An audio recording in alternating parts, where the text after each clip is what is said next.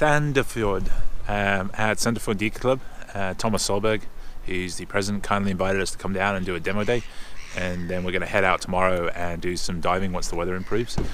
Really pretty place. It's ironically directly on the other side of the fjord, or the Oslo Fjord entrance to where we live in Strømstad, so the ferry goes from there to here.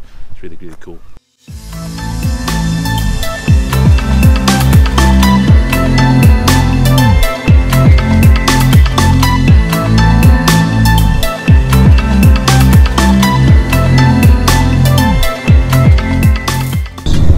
So today we've been at the Sandefjord Dive Club and we've had a demo day with some grilla korv and we met a lot of people, and then we went for a dive. It's been quite windy and rainy and the conditions were, well, what do we say about the conditions?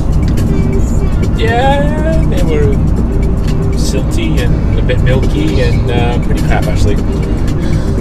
Yeah, so we did a 40-45 minute dive in 0.5 meter viz, and then came up, washed our kit, and now we are on our way to our friend Thomas's house where we are going to stay for the night, and then tomorrow morning we're going to get up early, I guess.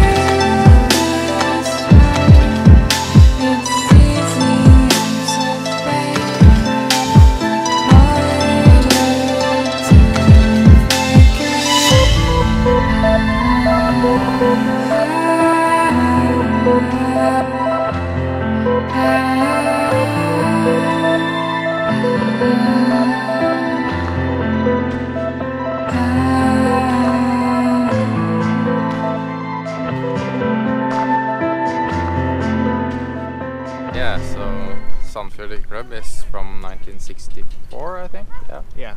Yes, founded in 1964, and around here we have over 70 dive sites that we have catalogued, and we're running trips 2 times a week.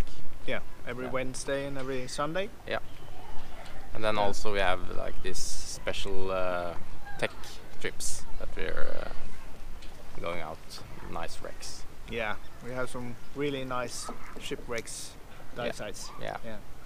Also some wrecks we haven't been on before that we're yeah. So we have a project this summer actually.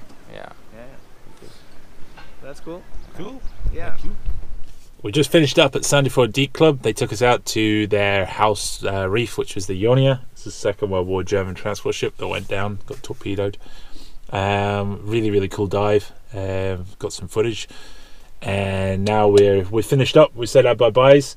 Now we're heading off to Arendal to do some more diving and some demo days. So we will be sharing with those in this video later on. Ta-ta!